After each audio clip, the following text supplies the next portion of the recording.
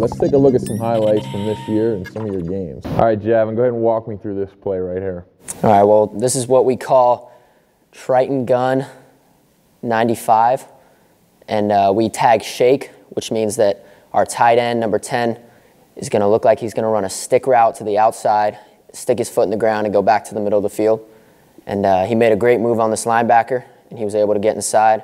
And I just gave him a chance in the back of the end zone, and he made a good catch. So Coach gives you a little bit of opportunity to, they put some tags in and gives you an opportunity to kind of change some things out there? Yeah, being able to be out on the field and seeing the way the coverage is, especially in this type of situation down on the goal line, being able to read it and see where the defense is playing, and to call the shake in that situation was a good call by Coach, and I just gave him a shot at the ball. Yeah, I thought that was a good throw. I thought, you know, getting back there, you saw the window early, and you were able to execute the play.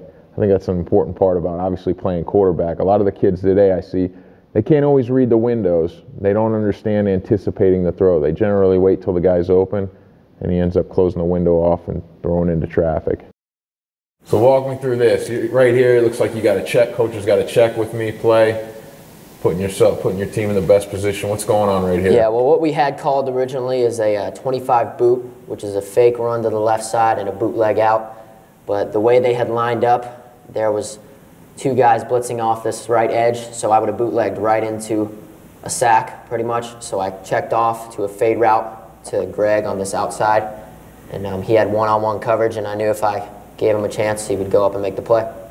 Pretty nice having a stud receiver on the outside. Yes, sir. All right, this is at the end of the game against Pope John Paul. I wasn't having the greatest game in the air. It was just one of those days. The ball wasn't coming off my hand right.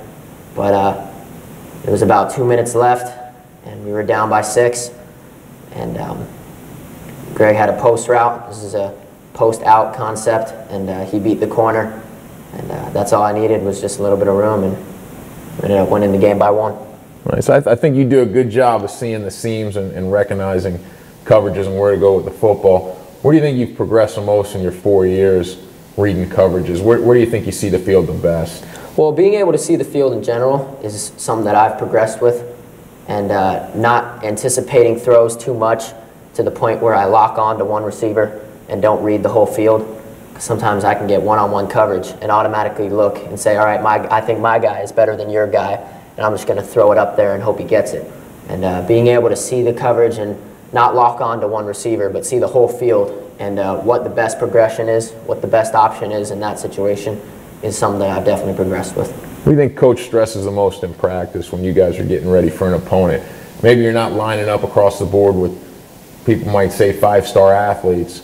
You've got some great athletes out there and some kids that work hard, but what's the biggest thing that the coach stresses to you guys out there in those field times? For us, it's execution. I mean, we feel that as an offense, we can go out and compete with whatever, you know, the state of Florida has to throw our way, and we tend to kill ourselves. Sometimes we go out and we don't execute, we don't make the plays that we need to. I don't make the throw, guy doesn't make the catch, we don't make the block.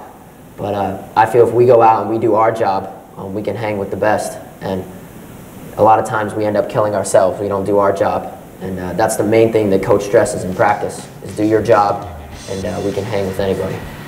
All right. Well, that's a wrap.